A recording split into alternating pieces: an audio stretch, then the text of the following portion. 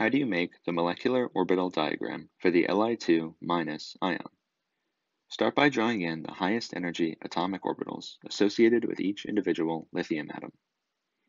By looking at the periodic table, we can see that the electron configuration for lithium is equal to 1s2, 2s1, showing us that the highest energy atomic orbitals in lithium are these 2s atomic orbitals. We can start our molecular orbital diagram by drawing in these 2s atomic orbitals for each individual lithium atom. Because we have 2 atomic orbitals, we must also make 2 molecular orbitals. The molecular orbital that is lower in energy is a bonding molecular orbital, called the sigma 2s bonding molecular orbital, and the one that is higher in energy is an antibonding molecular orbital, called the sigma 2s star antibonding molecular orbital. Remember to connect your original atomic orbitals with your newly formed molecular orbitals. Next, we need to fill in our diagram with valence electrons.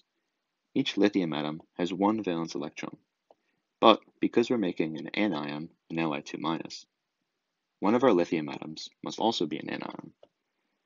So, it doesn't matter which one you choose, but we'll choose the one on the left as Li-, the anion, which means that it will now have 2 electrons.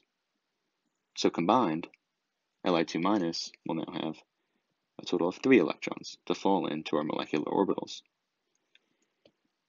We can fill in this 2s atomic orbital with these 2 electrons, and this 1 electron will fall here. Then, according to the Aufbau principle, we'll fill up our molecular orbitals with the lowest energy molecular orbital first. We'll put 2 electrons here to fill it up completely, and then put the remaining 1 electron in our antibonding molecular orbital. And this is your completed molecular orbital diagram for Li2-.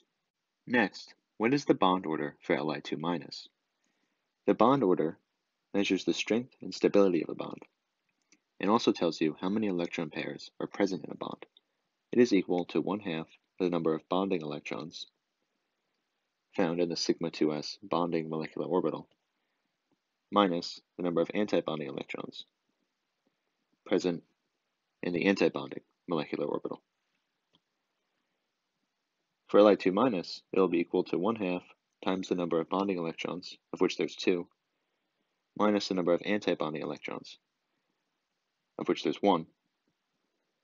1/2 times 1 is equal to 1/2, which means that there's half of a single bond present in a bond in the Li2- ion.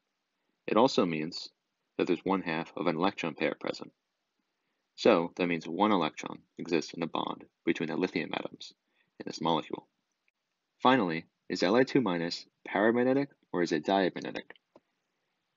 Because there is an unpaired electron that exists in the molecular orbitals of the Li2- ion, this means that it will express paramagnetism, and we can say that it is paramagnetic,